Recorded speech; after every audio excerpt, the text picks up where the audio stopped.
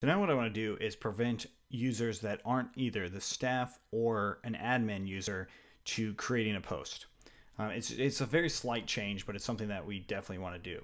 So in post create as well as update and delete, we're just going to come in here and say if request.user.isStaff or request.user.isSuperUser, then we can do stuff.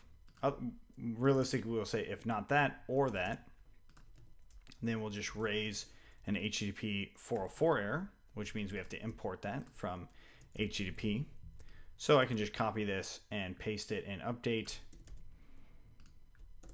as well as delete. Save that, refresh in here, and nothing seems to change.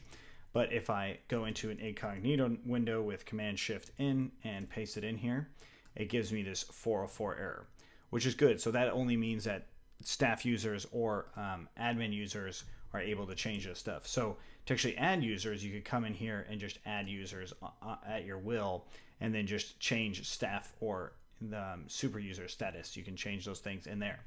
So that's really, really basic permission stuff as far as how that is concerned. So the next part, if we go into posts, the next part might be author.